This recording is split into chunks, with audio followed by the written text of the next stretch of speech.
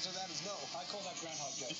Every year with Texas, the great fast start, can they fend off everybody? And Aaron Green was one of their targets. They did not get him. Also a target of Florida State, but Jimbo Fisher, even though there's a miss there, hasn't been too many misses in this recruiting class. They are the number 4 recruiting class overall. 17 verbal commitments, 8 of them from the ESPNU 150. What do you think about the Noles at this point? I think it's an outstanding class. Obviously, they've addressed the need at safety with some of the best safeties in there. James Wilder, a young man who can obviously help them on offense or defense. What they're doing is they reestablished Florida State as a prominent presence in the state of Florida. And from the moment Jimbo Fisher got that job, he has elevated Florida State back to what we remember in the 90s.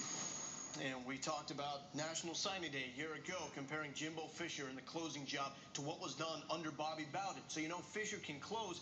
Is there enough to close on for Florida State to close the gap and be that number 1 recruiting class? Oh, sure, Lowell. There's plenty out there for Florida State to go after. And I think one guy that is in the mix and is a key guy is tight end Nick O'Leary. A great pass-catching tight end can really add a great dynamic to your offense. And Florida State hasn't had that.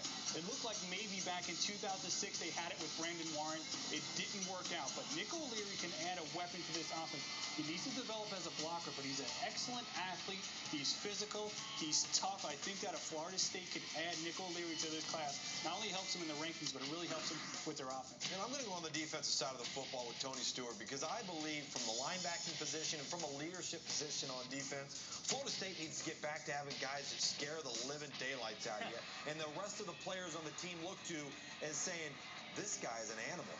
We got to follow where this guy goes. A guy that has a Deion Sanders type of impact, you know, a Terrell Buckley type of impact, even Derek Brooks, who played the same position here as Tony Stewart. I think that's the type of leadership that Florida State has got to get back on that side of the football to enhance the demeanor. You talk about that mentality, though. He told me he's just a big teddy bear. So maybe off the field. Yeah, you don't want a piece of that on the field. So these are some of the prospects left on the board that Florida State is trying to close on.